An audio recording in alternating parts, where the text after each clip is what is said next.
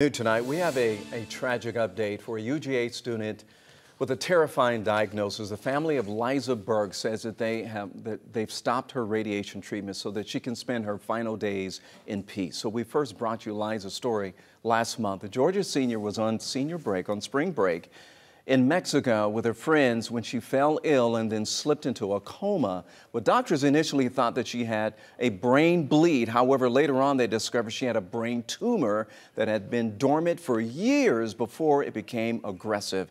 In a statement on a GoFundMe page to raise money for her care, her family and friends shared that her mom is stopping the radiation and is trying to find the perfect seaside spot for Liza to spend her final days surrounded by her family and friends.